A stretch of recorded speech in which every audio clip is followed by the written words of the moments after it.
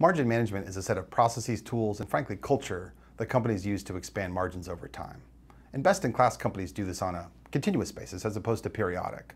And they create value by repricing pockets of their business, by capitalizing on volatility and pricing more dynamically, and by upgrading mix on the product or customers over time.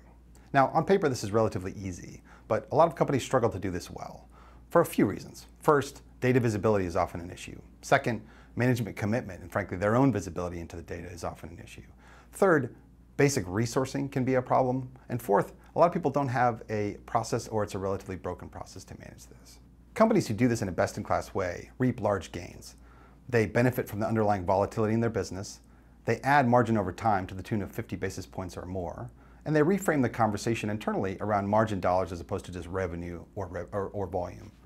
If you're not sure if this is an issue in your organization or not, ask yourself 3 questions. First, do I have the visibility I need with the right granularity and speed to understand changes in my margin rate, where there are hot spots, and what I should do about it?